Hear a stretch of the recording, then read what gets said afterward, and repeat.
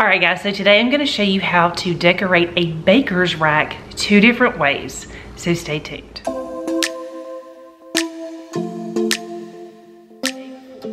Hey guys, my name is Nikki and I want to welcome you here to Carry Grace. Okay, so today before we get into doing some decorating, I need to tell you a few things. I'm going to tell you 3 things. Number 1 is later in this video, you're going to see that my hair is different and I'm wearing a different outfit. That is simply because when I filmed this video and went back to edit it, the first part of this video was entirely too long. It was super rambly, and so I just decided that I needed to redo it. So you're welcome for that.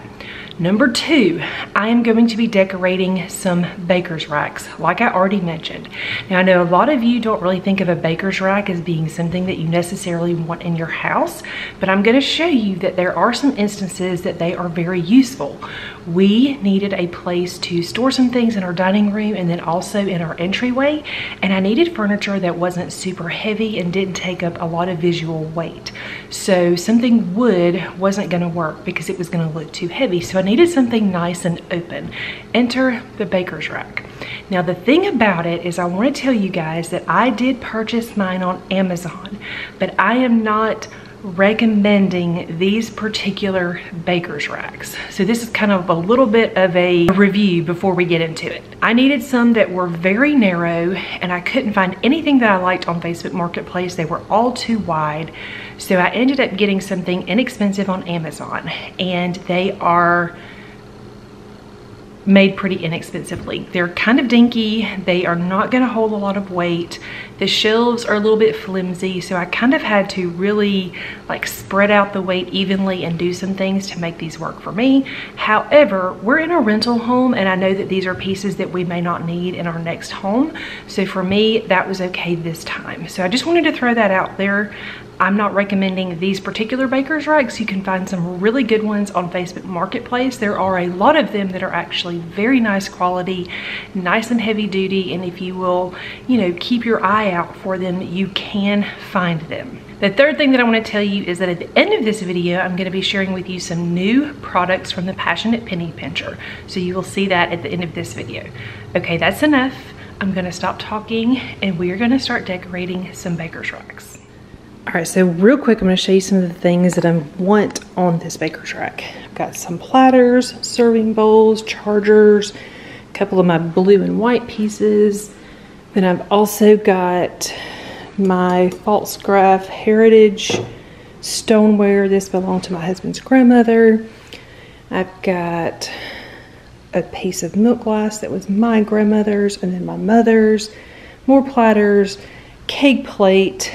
This is just my dining room table centerpiece, so it's just going to stay there. But it's not a lot of things, but it's things that, like I said, they are sentimental. They are things that we use when we host different things.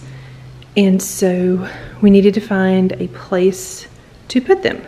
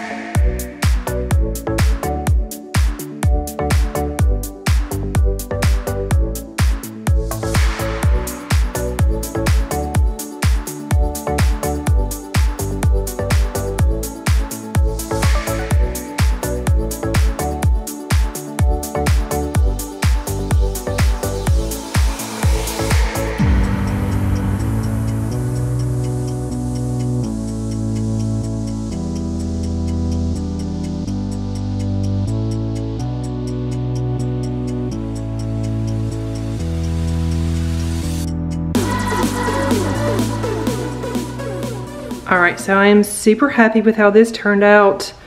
You guys, it looks so good. All right, so a couple things that I did is I tried to keep my color palette pretty simple. Got white, blue and white, a little bit of gold and silver. And then I tried to kind of keep things in threes or in triangles. So you can see the blue I've got in a triangle. If you do like that, that's a triangle. These pieces that are the same pattern, they're in a triangle. Then I've also got like another triangle right here, then another triangle right here. And then the gold, I needed those chargers in here because we do use them sometimes. And so instead of having all of them down there, I decided to bring one up here. It just kind of brought the gold up. Plus it really created this nice triangle. And then the family picture, that's just something I wanted in here. You guys, don't be afraid to put pictures in your house. I know most people tell you in decorating not to do that, but do it. It's your house. Put pictures of the people that you love in your house. It is okay. Okay, so I'm not gonna do this one with you, but I wanted you to see how it turned out. This is our entryway. You can see we've got like a whole tree, a bench to sit, to put shoes on. And I needed a place to put some things. I was out of storage. I did not have a good place to put cookbooks. So my cookbooks are here. These are my binders. I've got these in my Amazon store. These are great for all of my Passionate Penny Pincher printables. And then I've got my other cookbooks. I've got my recipe 10 right here. I've got some family pictures up here. And then down here, this is kind of the working part of this. We needed a spot to just drop things when we come in. So a lot of times this is not empty. It will have a few pieces of mail or keys or sunglasses or whatever, but it's nice and contained and it's not on my kitchen counter. The other thing that I did is I got this file box. I'm gonna pull it out in just a minute. I found this at Target. And now when I'm sorting through mail, I pull this out and then I just put our stuff in there. I've got places for coupons and things that need to be filed, things that need to be paid, just all those different things. And I've just started keeping this stuff here instead of in our office because it just has simplified things. Then down here, I found these baskets. These are the things I didn't want to buy, but I had to because of the size of the shelves. None of the baskets I had already fit. I found these baskets at Target. They work really great there, and they're just kind of for some random things. Like you can see right there, I've got some touch-up paint down there. They're just random things that kind of land, need a spot till somebody can put them away. So if you need like a drop zone in your house, think outside the box. This is our entryway. This is right here, and then you can see that's our kitchen. So it really works because when we come in the house, it's right here. All right guys, so I hope that gave you a little bit of inspiration. If you've got some areas in your home that have you feeling kind of stuck and they're not functioning exactly the way you need to function, sometimes you have to think outside of the box. For me, a baker's rack was definitely thinking outside of the box. I had to kind of get over my own self and decide, okay, spend this little bit of money to fix this problem so that these things don't bug you and bother you every single day. Okay, so if you've made it this far, I also want to share with you a couple of new products from the Passionate Penny Pincher. If you are a regular watcher of my channel, you know how much I enjoy this planner from the Passionate Penny Pincher. This is my home planner that I am using this year. It is great. And Laurie from the Passionate Penny Pincher has some new products and I want to share them with you. Also, I'm going to be hosting a giveaway for some of these things on my Instagram page, so make sure that you are following me there. All the details will be there. You do have to live in the continental US to be able to enter. I wanted to tell you guys that, and I'm sorry for all of you that watch me from other countries. I still appreciate you being here.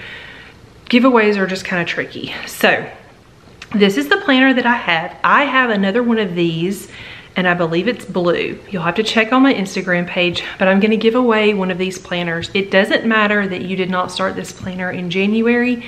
This planner will still help you the rest of the year to stay on top of these things. I also wanted to show you this new product, which is a to-do checklist.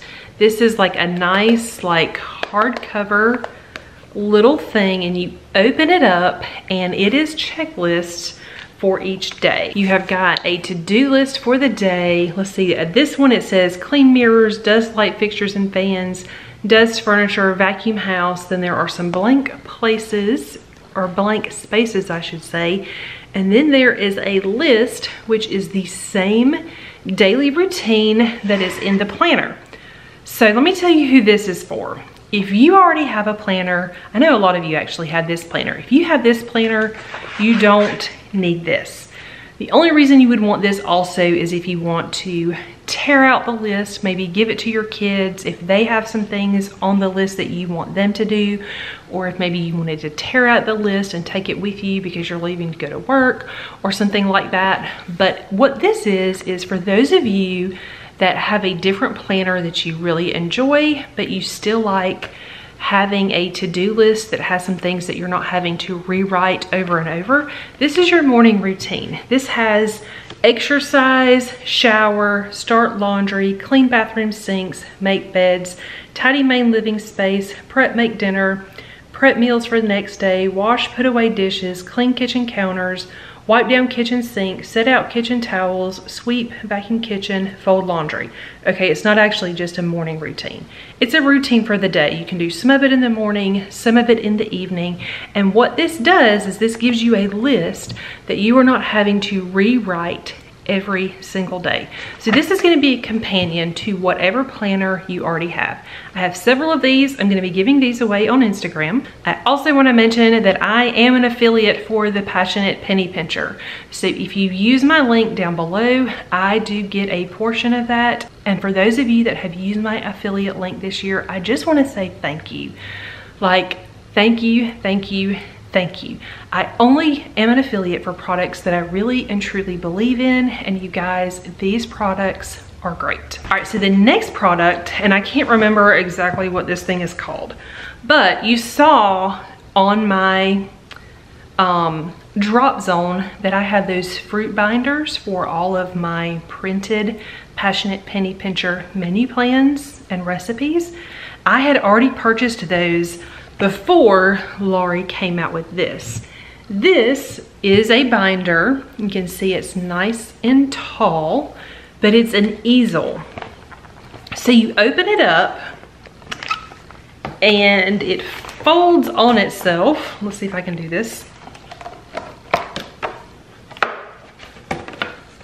It folds on itself like this so that it can stand up, and then you can see your recipes on your kitchen counter while you're cooking.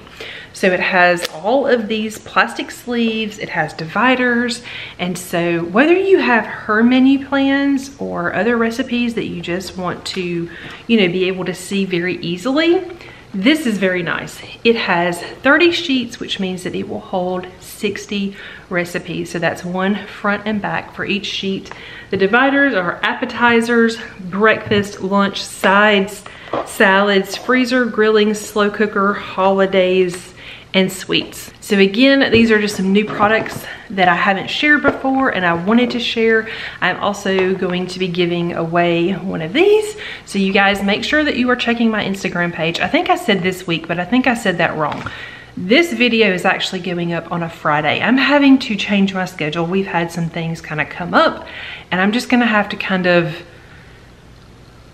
try a different posting schedule. So I'm gonna try posting on Fridays and see how that does. So you're actually seeing this Friday. So the giveaway will be like next week, not at the end of this week because it's already Friday. So anyway, make sure that you are following me on Instagram so that you don't miss it. All right guys, thanks so much for watching. I hope you enjoyed today's video. If you're new to my channel and not already subscribed, please consider subscribing down below and I will see you guys soon.